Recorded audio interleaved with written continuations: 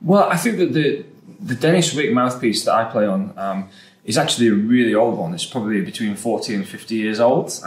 But ever since starting playing cornet, I've played a Dennis Wick mouthpiece. I started off on a 5B, I think, which is a really shallow mouthpiece.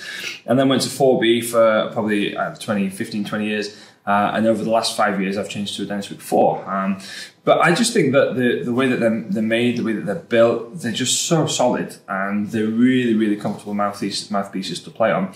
And that, you know, a Paul workman always blames his tools, doesn't he? So I just think if you've got the best equipment there, then you can make from that what you will. But yeah, I have no intention of changing from Dennis Wick. They're just a solid mouthpiece. It gives me, I think, the most traditional brass band sound that a mouthpiece can give you, whilst being flexible in both high and low register, which is what we all want to achieve.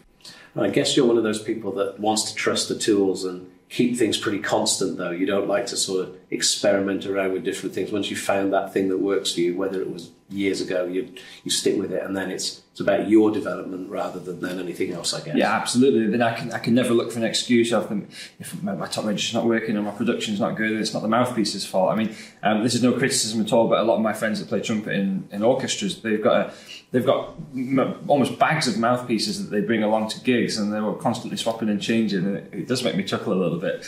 But yeah, if it works for them, then well, that's good. And that's it.